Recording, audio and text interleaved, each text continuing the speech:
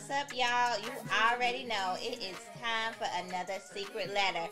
But first, I am so honored to be joined by the creator of CheMinistry and the queen of relationship talk, Miss Chanel Scott. How you doing, boo? Hey, girl. Hey. Are you ready for this week's secret letter? I'm ready. All right, because we're going to jump right into it, all right? Yes. Listen, hi, Chris. I am in my late 30s, and I know exactly what I want. Like when it comes to the outward appearance of my man. Things such as the height requirement, weight, teeth, even the age of their children. I prefer that they be at least 6 inches taller than me, and for them to be physically fit and able to lift me when need be. Have clean, neat hair if it is long, a beard that connects if that applies. Please have all your teeth because I have every one of mine. Or veneers if needed. He needs to be well endowed and be very pleasing to my eye because I get bored sometimes and I need him to be able to keep and hold my attention. Now, yes, honey. Right. Now, if with all that he comes with children, I prefer they be at least the age of 16 because I do not do drama from the other parent. Chris, I don't think wanting 8 out of 8 of these is being picky at all because I have settled before for a 5 out of the 8 and I'm tired of settling. I feel like I keep compromising on my list, then I will eventually always leave them for someone who does fit all these qualifications. Some people might say I'm picky, maybe even shallow, but I just think I'm particular. I have a type and I know what I like. Let's face it, I'm almost 40 and I want my first marriage to be my last. How many more frogs must I kiss before I find my prince? Am I petty for being picky? Well, yes. And this was a long ass letter. Okay? Now. Yes. Right? Look, I stopped reading that she wanted a man with a beard that connects. Right. If that is specific. Wow. Right? And not one quality even outline anything of internal substance. Right. No morals. No, if he believes in God, if he got a job. Right. But kudos. Shout out to you, babe. Shout out to you for even having a list. It's important for us not to settle. But yes, you already know you being shallow and superficial, okay?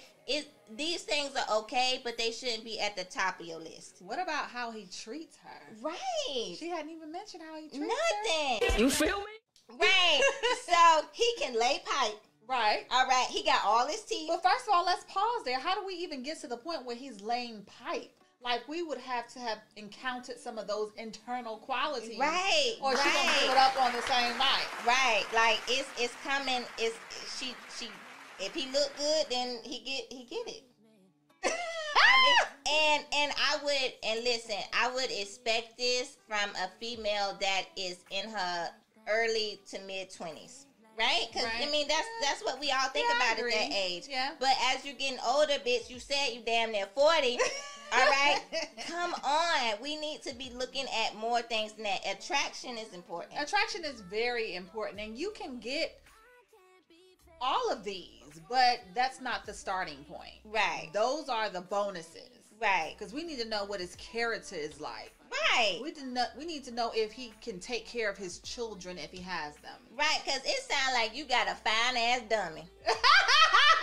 Okay? Right? Did he go to college? Did he graduate high school? What can he do for you other than please your eye and your sexual region? Right? Right. Right, absolutely. And that brings us to, you raised a question, how to prepare for a purposeful relationship. Right. Because the thing about it is, you can go after all these qualities, but your motivation isn't in the right place. Mm-hmm. So you're going to always attract the wrong person because you're going to be looking externally and you're going to overlook the internal piece, right? And then he's going to be a jerk. And then you're going to have to move on to the next one and to the next one. So first we need to start with ourselves. Right. You know, and we need to make sure we align with what we're first Right, because we're going to attract who we are. Exactly. You know what I'm saying? So if we are superficial or if we are just not what we're expecting in our partner, Absolutely. then it's never going to be a successful It's never going to relationship. be successful. But the thing about it is you can have these things, but your motivation has to be in the right place. First of all, maybe you want to connect with someone who has a common purpose or common goals, right? And then you can get to engage them on a more intimate level and kind of find out, okay, does this person have a relationship with God? Do they love their do they have a relationship with their family? If they have children, are they taking care of their How children? do they treat them? How do their children treat them? Absolutely. Right. And if this is someone who even aligns with your long-term plan for your own life, because they can have all of these external qualities and still not be the right one for you. Right. And I'm gonna just veer off because I think attraction is important, but it's not as important to me as all those other qualities. Well, see, this is the thing. When you talk about attraction, beauty is in the eye of the beholder, right? So what she may find attractive may not necessarily be attractive to the next person. So don't focus too much on that when you say that. Well, I think because he could be ugly, right? But I think if you get to know someone and you just you accept all their flaws and their quirkiness, and you know what I'm saying, you get to know the real them, then they become attractive. So what you thought previously what not to be attractive, then what if they didn't have no beard to go all the way down? What if they just had a mustache? You know what I'm saying? Well, like to her credit, so initially when we connect with someone, especially if we're connecting based off of a physical attraction, I think what you're maybe referencing is when we meet someone in the context of maybe purpose or something that we may be doing together, maybe a colleague, right? So you're not necessarily focusing on the physical attraction, I see what you're saying. but you're engaging them on another level.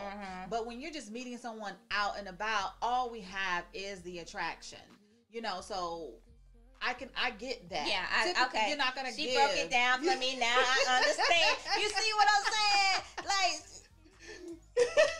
I am delivered. Yes! Thank you, bitch. Okay, yes, I like that. Thank you. You're welcome. Listen, I want to do a poll. Do you have a list? Yes or no?